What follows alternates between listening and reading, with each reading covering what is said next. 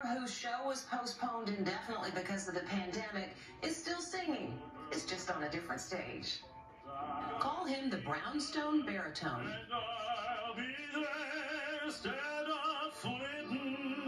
Every week, Kendall Clark gets on a stoop in Brooklyn, and the magic begins. Does no one know? It's like I'm losing my mind. Neighbors, desperate for some live entertainment 1 year into the pandemic, have been packing the street to listen. I came down with my little speaker, and I just sang, I think I sang...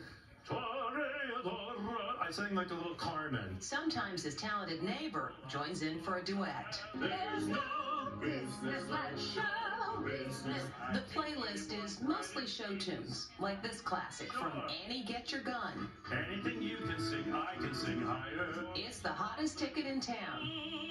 You make that the only ticket in town right now. We very rarely miss a performance. There's a nice feeling of community that has developed in a neighborhood, and Peter has given us this as a gift. Peter, who by day works as a music teacher, is thrilled that he's lifting spirits with a little night music. In a time when you think to yourself, what can I do? I mean, it's like we're going through a war together. It suddenly felt like this is what I can do. Bravo! Peter has now performed over 150 concerts out on that stoop. We'll be back with more right after this.